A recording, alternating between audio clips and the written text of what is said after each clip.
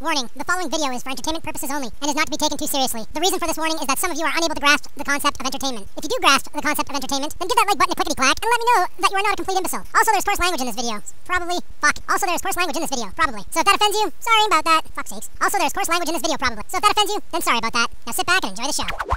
Alrighty guys, it's like 2 in the afternoon. Just gotta step on the top of the kitty because she is totally trying to cook off her white patches but super can't. And we're gonna make, oh fuck, I almost ate her, boys. We're gonna make that fucking shit I got from the buck store. Before we head off to work, I'm gonna eat that and then we'll fuck off to work. This Nissan original chow mein. Doesn't that look fucking scrumptious for you right there? Yup. Alrighty, well it says open lid to this here line right here. It says that. So we're going to go ahead and give that a run. Okay, so I've gone ahead and added the premium ingredients package and filled her with water up to the fill line. I'm going to chuck this in the microwave for 5 minutes and then we add this here soup shit to it and fucking have ourselves some chow mein. Or in this case, new wok. Well, that kind of worked out. Now to add liquid seasoning. And there you have it. Bon appetit. Fuck, that looks disgusting. I've had better gas station food, for fuck's sakes.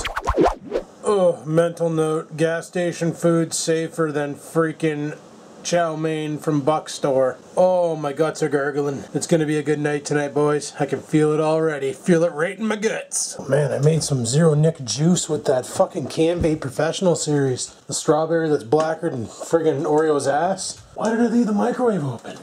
Anyway, for a strawberry, I mixed it with cheesecake. I was like, maybe I'll try making a strawberry cheesecake with this shit. Zero Nick, because I'm out of nicotine. I'm waiting for my order to come in. But, where the fuck did the sleeve on my coat go? Hello, sleeve, where are you? For sakes, coat's all twisted to shit. Made the Can Vape Professional series, which is supposed to be premium flavoring. Bullshit. And it's a complete pile of shit. I am not impressed with that friggin' strawberry. We'll talk about that on the drive to work. And I got other shit to talk about too, so let's give her. Yeah, so basically I make this juice, right, with the Strawberry Professional series from Can Vape. And like, you open the bottle, like when I bought TP, the Perfumer's Apprentice version of the strawberry, you open the bottle and it smells like fucking fresh strawberries all cut up. Like, it smells like strawberry. I bought Flavor West's sweet strawberry.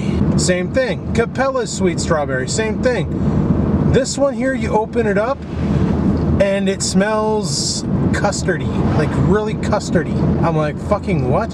So I was like, all right, well, we'll give it a try. And I mix it all together and I hit it and I'm like, this is not strawberry cheesecake. This tastes like Snickers. No, what was it I told Jet Wash? Not Snickers. Mars bar, sorry. This tastes like a Mars bar. Or even a Three Musketeer, if you will. You had those. I don't know if those are Canadian only chocolate bars, but if they are, I do apologize. But that's what they taste like. It's a Three Musketeer, which is like this white fudge like shit wrapped in chocolate with a wafer bar on the bottom. It's good, but fuck, it's not strawberry, right? So I don't know. I feel like they gave me a bottle of like custard, but just labeled it strawberry because they were out of strawberry.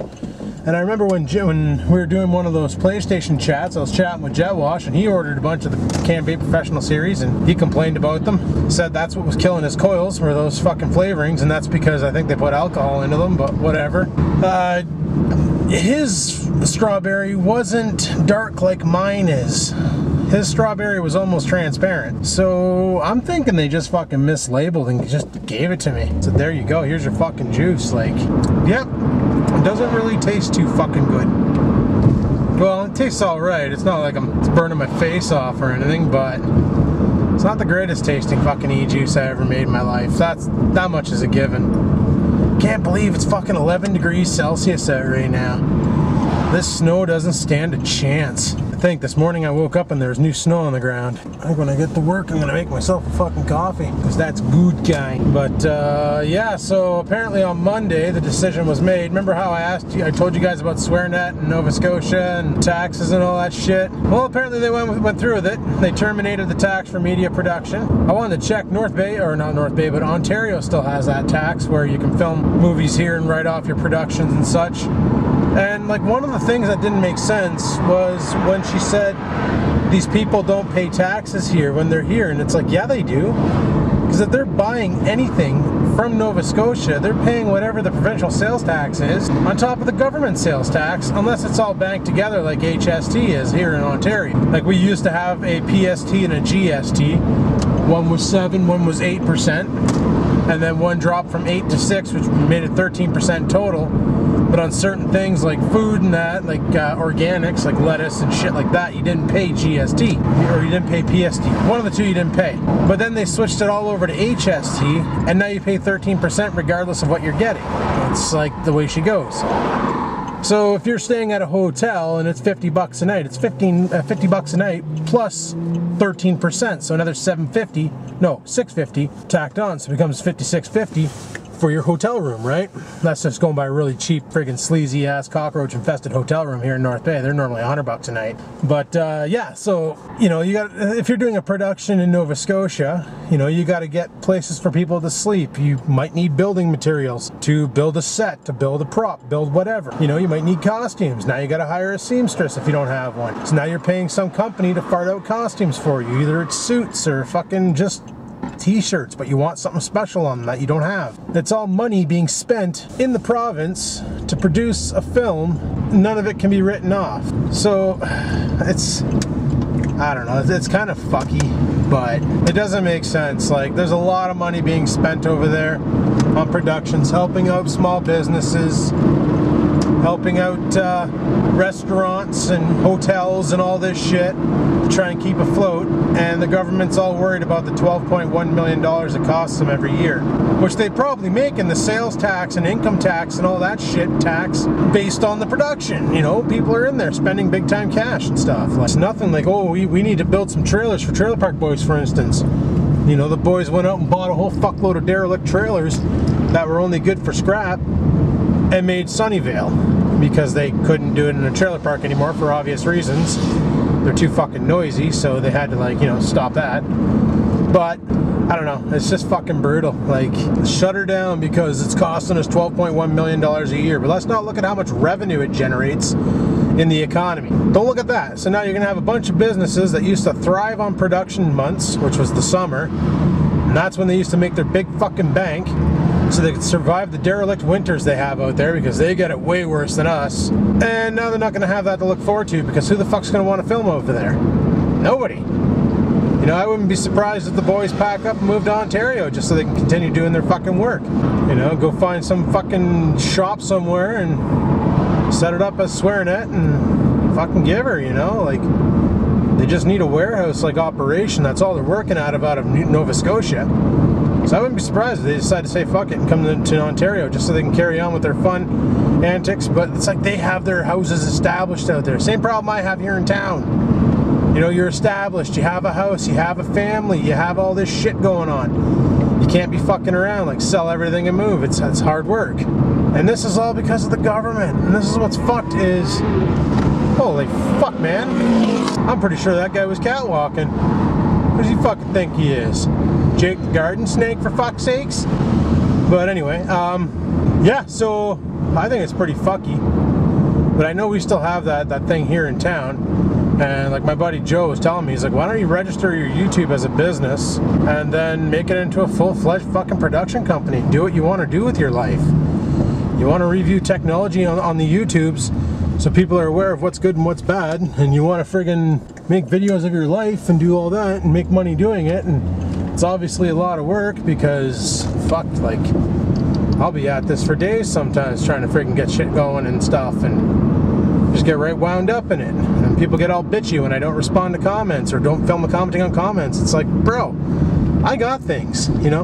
I'm a busy fucking guy. Just because I don't film when I'm busy, because a lot of it's just not suited for camera, and I don't really have to show all that anyway. So, but anyway, I'm down here at work, and friggin' exciting day. Probably not. Today's gonna lick a big fat one, guaranteed. But honestly, if I had like a setup like, yeah, I'm gonna name drop him, Pug or even Reckham has, with that huge warehouse space, my fuck, man, I would set up the biggest damn green screen. I would do a lot more with my videos. I would do a lot more. Like right now I'm working out of a 900 square foot house, which has 7-foot ceilings. Not high enough. I need to get the sheet higher up. And I can't do that in that house, so it is the way it is, and it's the way she goes. But there's so much I want to do, and it's hard to do it when you don't have much room. Where if I had a place like Pug's, for instance, a shop that you can live in, pretty much, then I would have all the studio space I needed to actually fire off some pretty wicked fucking productions. Like, there's stuff I want to do. I wanted to set up all my computers for Project Artemis, but build an actual bridge. Like, if I had the space, I would build like an actual Starship bridge out of like plywood and fucking 2x4s, install the computers in it, get 6 of my friends over, and we totally do Jean-Luc Retard of the USS Second Prize. And it would be like, we're fucking playing space, but we would film it so that it looked kind of like an episode of Star Trek, and it would be probably kind of fun. It'd probably be kind of fun. And like the stuff like that I want to do, and there's so much more of the stuff I want to do, and I want to do romping and go out and party on the bikes. And like Bloke was going to come up this year with his mini bike, and we were going to go hang out in the Chisholm Trails. There's a couple spots where you can pitch tents and camp out. And we were going to do that. We were going to bike out to the camping zone, lay down camp, you know, get a fire going, cook some dogs, have a couple beers or pops or whatever the fuck Bloke's drinking now, probably water, I don't know, and just chill out, you know, have a good one, and enjoy a camp out at night and YouTube the whole fucking thing, you know. It'd be a good time. We'd all have a blast. We'd all be out there. Me, Adrian, probably Rex. He'd probably be on a tractor, mind you. Bloke, and obviously myself. Well, I already said myself. So that's 4 of us, and I don't know who else will come up and come and party. Maybe Bobby would come up and grab one of Bloke's bikes or whatever. I don't know, use a mower or something. I don't know, or use one of my bikes, as long as he promises not to put her through the drink and swamp fuck the motor. Because I hate it when people swamp fuck my motors. But, you know, like, it's all these things we have planned that, well, now I can't do because I'm going to be stuck working here till God knows fucking when.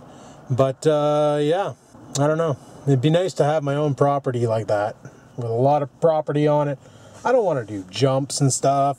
I'd like to have a track where my friends can come over and test and tune their shit. You know, like Rex is building a new mower. He doesn't have enough room where he is. Well, he does have enough room, I shouldn't say that. He just needs to zone the area and build the track.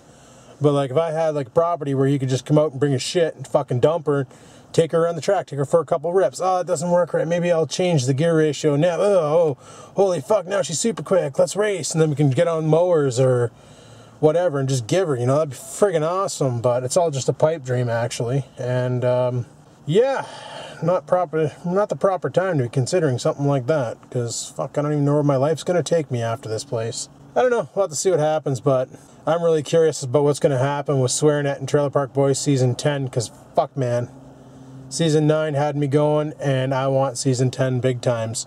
And it sounds like on the State of the Union, when they're talking about all this nonsense, that they've already started writing Season 10. They're going to finish it up and try and get shooting like ASAP, because they have until July 1st. After that, they can't make any more tax claims for independent films. So, bullshit. So they're going to try and bang it out as fast as possible, and maybe it'll be up on Netflix by October. Maybe November. I don't know. It could be up next year this time. Hard to say. But, yeah, really hoping everything goes through for the guys. Sounds like they're letting a lot of their interns and employees go because they just won't be able to afford to film Trailer Park Boys Season 10 and keep all these people working for them. So that kind of blows. And like they didn't really talk much about it. So I don't know if like exactly what's happening. But it sucks because, yeah, just blows. Friggin' was really looking forward to more Trailer Park Boys beyond Season 10, to be honest with you. And now we might not even get that. We don't know. Guess we'll find out as time goes on. But as for me, boys, I should probably get inside and get this shitty shift done with, which is probably going to be just, you know, 8 hours of sleeping at my desk, because it's the weekend and it's always dead on the weekend unless something in that building exploded. And it's a beautiful as fuck day out today. Wasn't like this morning when I was out driving around picking up stuff for the friggin' dog leash and all that other junk that I bought, you know, the Japanese cotton and all that. But now it's like, oh, you got to go to work? Oh, let there be light. All weekend, piss and rain. Day you got to go back to work, sunny as fuck. Who knows, maybe this will get rid of all the snow in my yard, though. Next weekend we can totally take a mini bike out for fucking rip snot. That'd be kind of exciting. Not really, I'm just going to be driving in circles, but probably get working on the garage and clean that out and get everything all straightened out in there. Actually, I want to do that either tonight or tomorrow. Probably tomorrow during the day, if it's like this, because then I can just open up the bay door and let the friggin' natural light wash over it, and I'll be able to see shit. Because I got to get that TV box all chopped up I got to get the shit out of the TV box and bagged, because this Thursday it can go to the dump. And then, yeah, get all that straightened up and sweep the floor and fucking move things around and contemplate about taking off that. Oh, I got to figure out how I'm going to pump up the tire on the mower. Oh, that mower's in a bad position where the tire sits. It's right against this like press board fucking shelving system I have. And I can't see the valve for the air inlet. So I gotta like try and pull that tractor out of there on a flat tire, which they don't move that well when the tires are flat. It's like trying to push a rock down the driveway when your driveway's filled with mud. It just doesn't work. So I'm gonna have to really haul on her and push on her and get her out of there, inflate that tire, get the fucker out, remove the pins in the front, remove the pins on the sides, get that deck off of there, and then put it up on my sawhorses, flip it, clean it, figure out how to remove the blades. Shouldn't be too hard, probably just a bolt. And then inspect the bearings and hope the fuck they're bolted on and they're not soldered or welded on, I should say. If they're welded on, that might be a hoor and a half. I'll have to grind the welds and take them off and then get some other ones and weld them back on. And I don't know if I'm that proficient in welding to be doing that kind, so I really hope they're bolted on, because that'd be a lot easier. And I'll just go to the tractor supply store here in town and be like, do you have these bearings? I need 3. And then re-bearing up the fucker, coat them in grease, like just cake them with grease, and then should have an easy summer of lawn mowing ahead of me. Oh yeah, and I gotta fix the belt guide, because the friggin' belt, if you're really giving her on the motor and you disengage the deck, it just throws the belt. Just throws it, like game over. The belt that drives the deck is no longer attached. Oh, I love finger fucking my eyeball. But anyway, that's Bruce pulling in behind me. I'm pretty sure of it. I'm pretty sure. Yeah, that's Bruce. And he's about to hit my car. So anyway, people, I'm going to shut her down here. Thanks for watching. Like, favorite, comment. Until next time, keep on vlogging.